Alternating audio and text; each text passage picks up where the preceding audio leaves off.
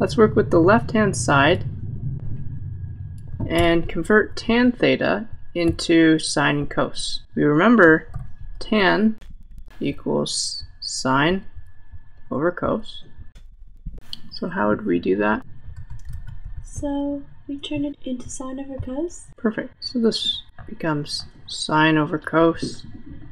And remember, when we have a fraction in the denominator, we can multiply by the reciprocal.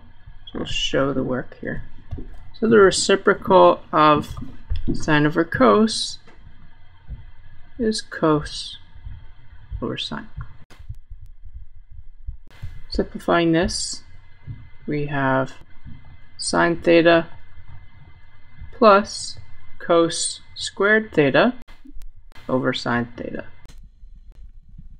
So we have two terms. Let's try to make one term. So we'll make a common denominator. So multiply the top and the bottom by sine theta, which would give us sine squared theta over sine theta. Top becomes 1? Yeah. So we can see that the top, the numerator, when we have sine squared theta plus cos squared theta, is an identity. The sine squared theta plus cos squared theta equals 1.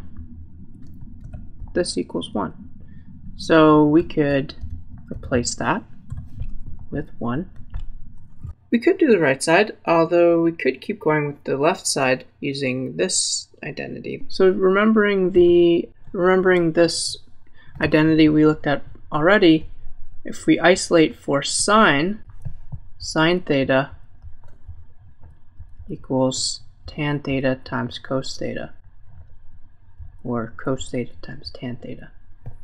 And so we can substitute this into the denominator here.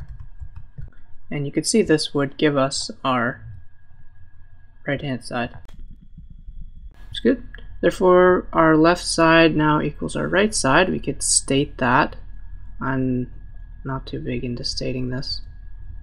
Should state this on test.